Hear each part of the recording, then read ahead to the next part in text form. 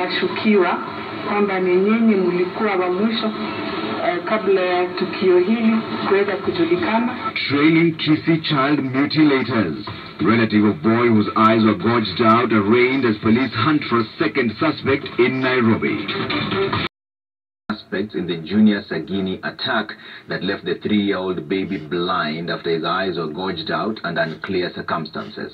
26-year-old Alex Maina Ochogo was nabbed in Marani after it was established that he aided another suspect to flee the area on Wednesday night after the baby was found writhing in pain at a nearby maize plantation. And as Laura Otieno now reports, the suspect will remain in custody for 5 days as DCI officers intensify probes to unearth the motive behind the heinous crime. The DCI dragnet for suspects behind the monstrosity meted on 3-year-old Junior Sagini has nabbed a 26-year-old man linked to the incidents that led to the blindness of the minor. 26-year-old Alex Maina Ochogo was today smoked out of his hideout at Ikuruma village in Marani sub-county as he reportedly planned to flee the area. Appearing before Kisii Senior Resident Magistrate Bueno, the prosecution argued that Ochogo was key in the investigation after it was established that he assisted his mother, who was later arrested in Nairobi, to flee the scene of crime on Thursday. He is quoted one of the key suspects to a mass station, and this key suspects are consequently traveling to Nairobi. So those are part of the investigations.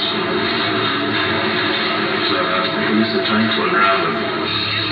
The court granting the prosecution 5 more days to detain the suspect as they continue with investigations to serve justice to the 3-year-old who is still recuperating at the Kisii Eye Hospital. Inasemekana pia kwamba wewe na pamoja na wengine ambao hawako mbele ya koti mnashukiwa kwamba ni nyinyi mlikuwa wa mwisho kabla ya tukio hili kuweza kujulikana. Sababu hizo wanaomba siku 5 ili uweze kuwasaidia maafisa ambao wanachunguza kesi hii katika uchunguzi, na uweze kuwasaidia kujua wale wengine walipo. On the other hand, 28-year-old Marani Aboke, the mother to Junior Sagini, was also transferred from Nyanchwa Police Station to Marani, where she will remain in custody pending her appearance in court to face charges of child neglect. Laura Otieno, Citizen TV. Journalist and Standard Media Group Chief of Staff